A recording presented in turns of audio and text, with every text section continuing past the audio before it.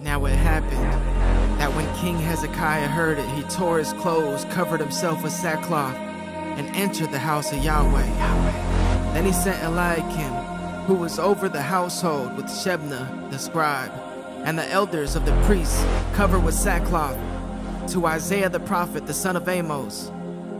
And they said to him, "Thus says Hezekiah, this day is a day of distress, reproof, and rejection.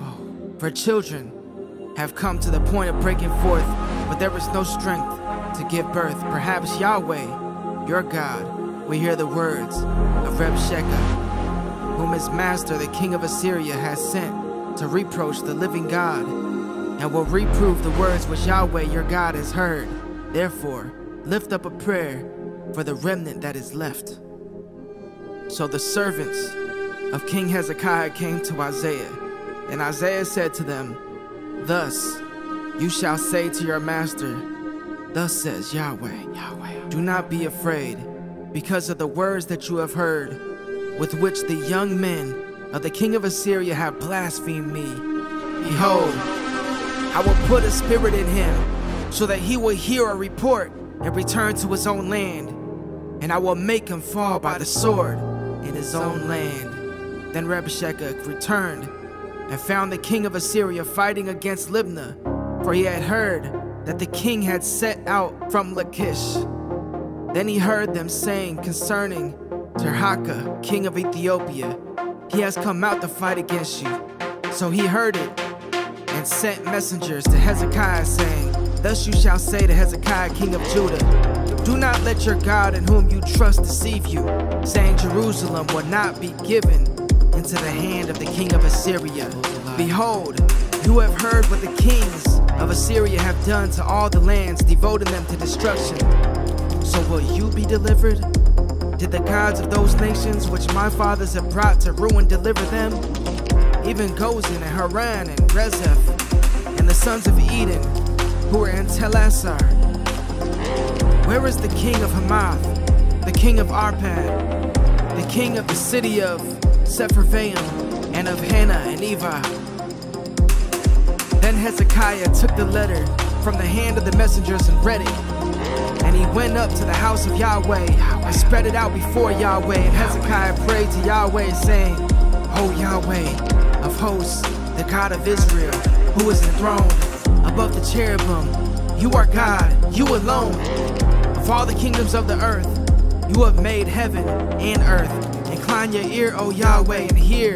Open your eyes, O Yahweh, and see, and listen to all the words of Sennacherib, who sent them to reproach the living God. Truly, O Yahweh, the kings of Assyria have laid waste to all the countries and their lands, and have cast their gods into the fire, for they were not gods, but the work of men's hands, wood and stone. So they have destroyed them. But now, O Yahweh, our God, save us from his hands, that all the kingdoms of the earth may know you are Yahweh, you alone." Then Isaiah the son of Amos sent word to Hezekiah, saying, "Thus says Yahweh, the God of Israel, because you have prayed to me about Sennacherib, king of Assyria, this is the word that Yahweh has spoken against him. Listen."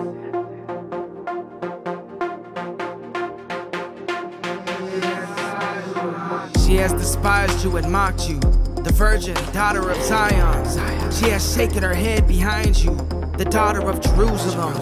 Whom have you reproached and blasphemed? And against whom have you heightened your voice and haughtily lifted up your eyes against the Holy One of Israel? Through your servants you have reproached the Lord, and you have said, with my many chariots I came up to the heights of the mountains, to the remotest parts of Lebanon, and I cut down its tall cedars and its choice cypresses, and I will go to its highest peak, its thickest forest.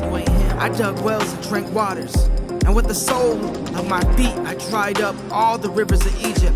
Have you not heard? Long ago I did it. From the days of old I formed it. Now I have brought it to pass, that you should devastate fortified cities into ruinous heaps. Part of the plan. So their inhabitants were short of power. They were dismayed and put to shame. They were as the plant of the field, as the green herb, as grass on the rooftops is scorched before it rises. But I know you're sitting down, and you're going out, and you're coming in, and you're raging against me. Because of your raging against me, and because of your presumptuousness has come up to my ears. Therefore, I will put my hook in your nose, and my bridle in your lips, and I will turn you back by the way which you came. Then this shall be a sign for you. You will eat this year what grows of its own accord, in the second year what springs from the same, and in the third year sow, reap, plant vineyards, and eat their fruit.